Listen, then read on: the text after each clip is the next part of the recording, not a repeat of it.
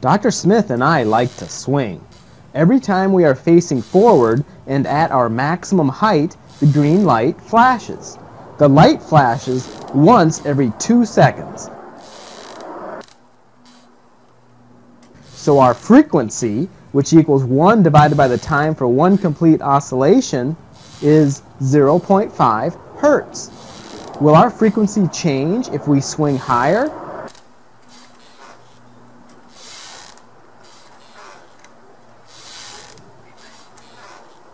Nope, still 0.5 hertz.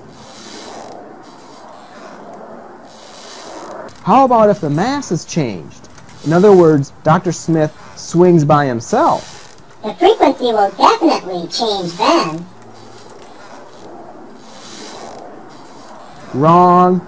Even when Dr. Smith swings by himself and increases the amplitude of his swing, he still oscillates at 0.5 hertz. So it does not matter who is in the swing or how fast they swing, their frequency is always 0.5 hertz.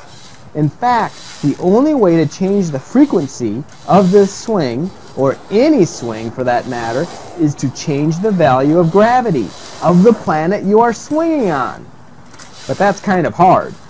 Or change the length of the swing.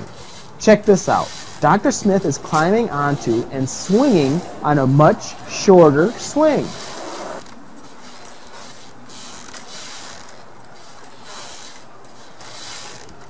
His frequency finally changed, and this is only accomplished by changing the swing's length. For each length of the swing, there is a different frequency. This frequency is called the natural or resonant frequency of the swing.